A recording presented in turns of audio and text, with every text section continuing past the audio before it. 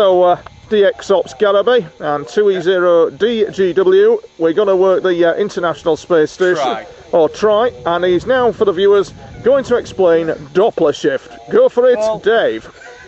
Doppler is kind of like as you go speeding up and slowing down, because it's moving at a high speed. It's going to be compressed. The frequencies. I know. I'm coming to it.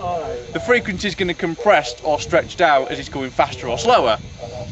Best thing to explain it is, say, a car or an ambulance or something coming past at high speed. I use the sort of ambulance, fire, police, whoever, as an example.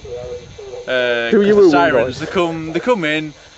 And they're coming towards you. Woo, woo, woo, woo, woo, woo, woo. Dave, where you going? So as they come past you, it's the lower tone, because as they're going away from you, the sound waves are stretched out. And as they're coming towards you, they're all compressed. Just like this car was about to run over. Oh, cut.